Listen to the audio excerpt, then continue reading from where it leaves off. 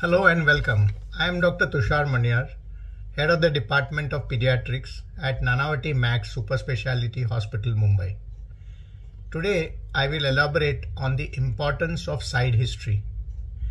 We must remember that side history will not only help you treat the disease, but also the patient as a whole.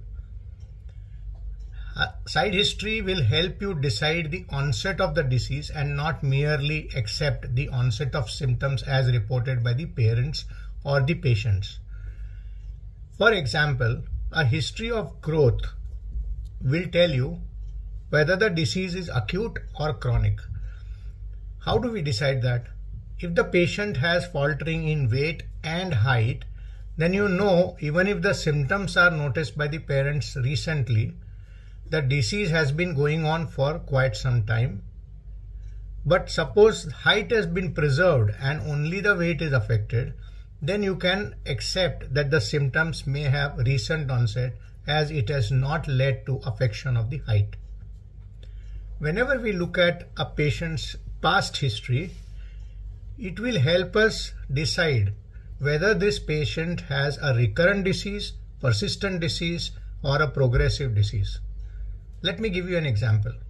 A child with repeated respiratory infections, as we see nowadays with many children, if the child has been completely normal in between, even if there were multiple infections, you can be sure that this is a recurrent problem and you may be looking at allergies, for example, hyperreactive airway disease or even a case of asthma.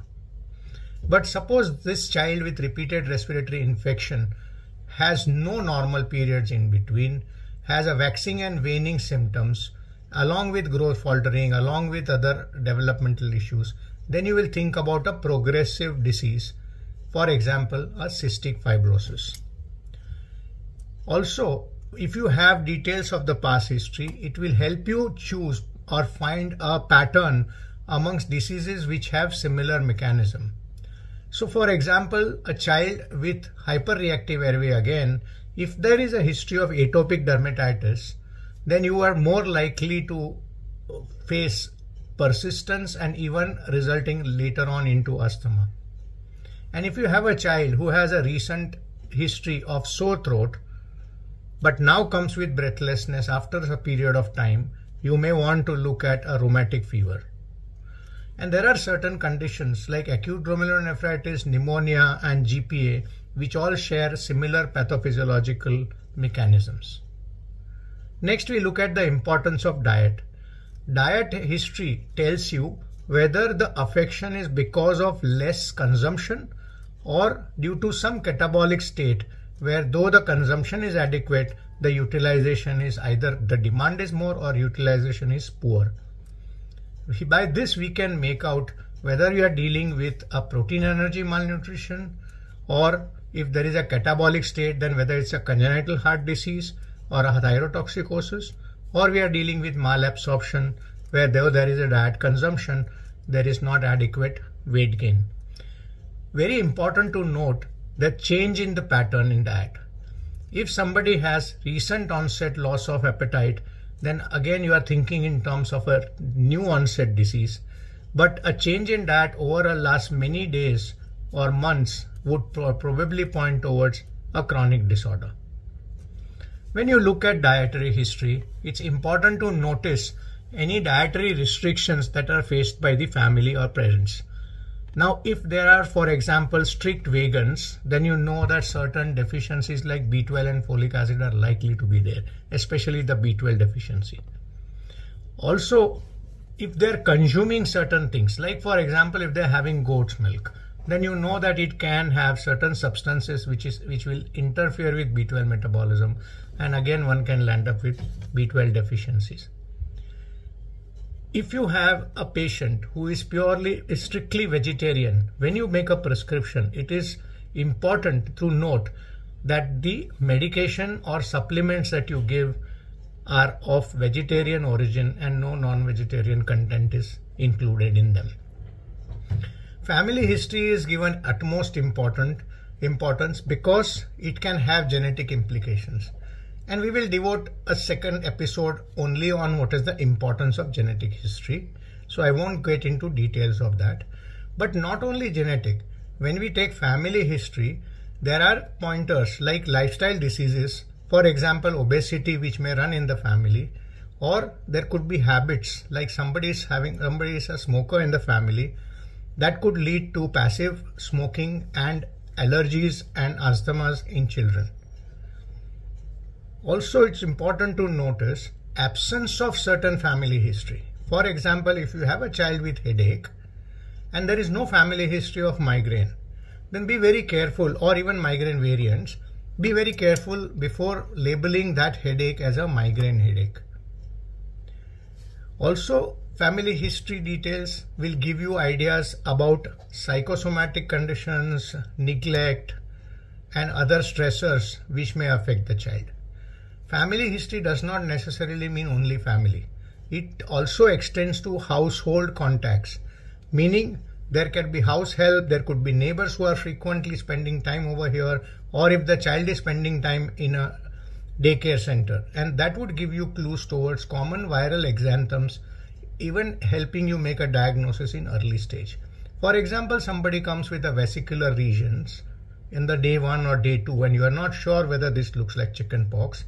If there is a history that there is another child or a young adult with chicken pox, then you can be sure that you are dealing with chicken pox. Adolescent and adults also need to report, or we need to inquire about their habits, addictions, and even menstrual history.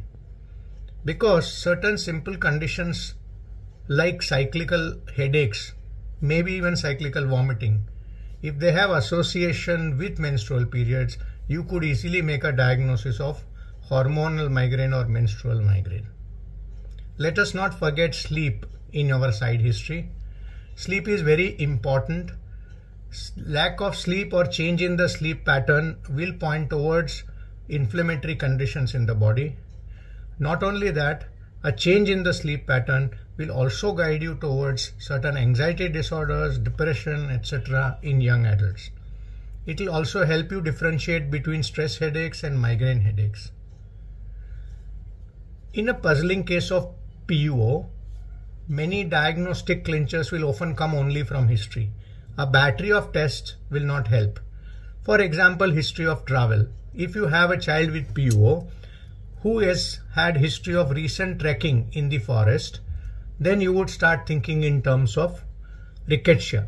Or if somebody has recently visited an area which is endemic for Kala-Azar, now comes with splenomegaly and high fever, then you might consider Kala-Azar as an alternative diagnosis. Also take history of pets in the house. Pets nowadays are of variety of types. So if you have a dog or a cat, then allergic disorders can be on the rise. If there are birds like parakeets in the house, chances that one has acquired psittacosis from there. Also, it's important to ask for history of consumption of certain food items or exposure to animals, and that may help us make a diagnosis of conditions like brucellosis or other zoonotic disorders. Lastly, you must understand the importance of socio-economic history that we all always insist. Socio-economic history tells us the limitations and empowerment of that family in order to access healthcare. That means if the patient is staying in a far-flung area, your treatment modality may be different. You may give a larger dose of vitamin D, or you may give some injectables and cover the patient rather than giving something which will require repeated follow-ups. If the patient has limited resources, you will direct the family to social service or government institutes in order to get support to treat them. Finally, to solve the jigsaw of the diagnosis, we must have all the small pieces to complete the full picture. And these things you will only get from the side history. So make sure that you take complete and each and every aspects, including immunization and development, which we have not touched this time, which we will cover in subsequent topics.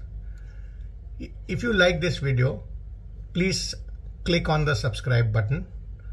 And in the next episode, we will discuss what is a genetic history and the importance of the same.